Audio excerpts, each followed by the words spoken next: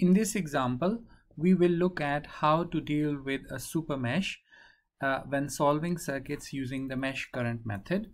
The main steps involved in applying the mesh current method are shown here. So let's apply these to the given circuit. We can see that in this circuit we have two independent voltage sources and one independent current source. Step 1 is to identify and label the mesh currents. Recall that a mesh is a loop that does not contain any other loops within it, and this circuit has three meshes, and these have been labeled I1, I2, I3, and we have assumed a clockwise direction for all these meshes.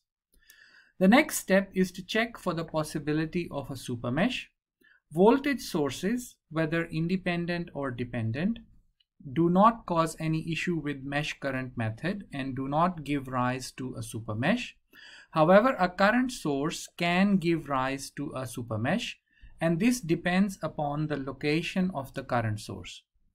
If a current source is located at the boundary between two meshes, then this gives rise to a supermesh.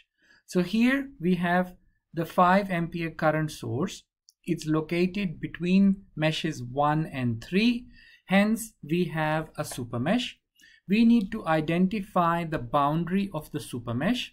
This is done by removing the current source. So we exclude or remove this current source and then combine the two original meshes.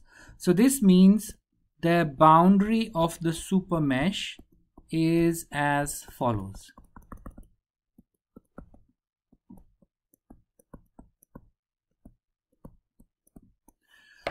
So by eliminating the current source, we have the supermesh. So this supermesh has 1, 2, 3, 4, 5, 6 circuit elements. We need to apply Kirchhoff voltage law to this supermesh. So we can start at any of the components. Let's start at the 100 volt source. We can see that current I1 is entering the terminal marked minus and leaving the terminal marked plus. Going from minus to plus is a voltage rise. So we write this with a negative sign, assuming passive sign convention. So the first term is minus 100. Next, we have the 3 ohm resistor. There are two currents, I1 and I2, flowing in opposite direction through this resistor.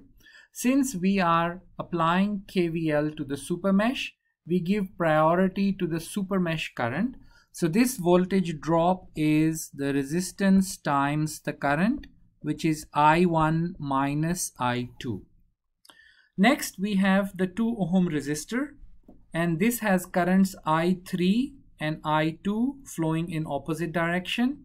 So we give priority to I3 and we write this as 2 I3 minus I2 is equal to 0. Next, we arrive at the 50 volt source. I3 is entering the terminal marked plus and leaving the terminal marked minus. So this gives us a voltage drop of plus 50 volts. So we have plus 50. Then the 4 ohm resistor, the current is only I3. So this is plus 4 I3. And then the last component is the 6 ohm resistor, through which the only current is I1. So plus 6 I1 is equal to 0. So this completes the process of applying Kirchhoff voltage law to the supermesh. The remaining mesh is I2, so we just apply KVL to I2. We can start at the 10 ohm resistor. So this is 10 I2, and through the 2 ohm resistor there are two currents, and now we give precedence or priority to I2. So this is 2 times I2 minus I3, and then through the 3 ohm resistor is 3 I2 minus I1 is equal to 0.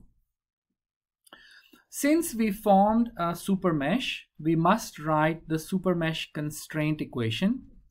Generally, mesh current method requires application of Kirchhoff voltage law. However, to obtain the Supermesh constraint equation, we need to use Kirchhoff current law, which states that the sum of currents entering a node is equal to sum of currents leaving. So this is the current source, so we can apply Kirchhoff current law to this or this node. Suppose we pick the bottom node and then we mark the directions of the currents. So we can see that I3 is entering, I1 is leaving, and there's also a 5 amp current leaving. So applying Kirchhoff current law, sum of currents entering I3 is equal to sum of currents leaving, which is I1 plus 5. This completes the process of writing the circuit equations for the given circuit. The next step is to solve the equations, and we have three variables, I1, I2 and I3, and three equations. So we can easily solve these to show that I1 is 1.75 amps, I2 is 1.25 amps, and I3 is 6.75 amps. The final step is to solve for the circuit variables. Here we have to find the power dissipated by the 10 ohm resistor. So this power is I squared R. The current through this resistor is I2, which is 1.25 squared multiplied by the resistance 10, and this gives us 15.625 watt. Thus, in this circuit, the 10 ohm resistor is dissipating this much power. This completes the solution to this example.